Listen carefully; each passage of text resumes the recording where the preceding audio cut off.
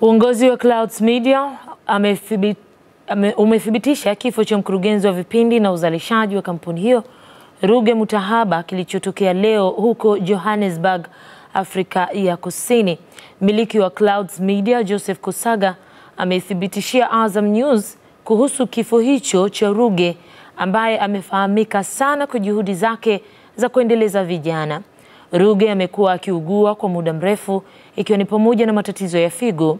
Tayari juhudi za wanahabari zilikuwa zikiendelea na michango ya kusaidia gharama za matibabu huko Afrika Kusini. Kosaga amesema taarifa zaidi kuhusu msiba huo zitatolewa hivi karibuni.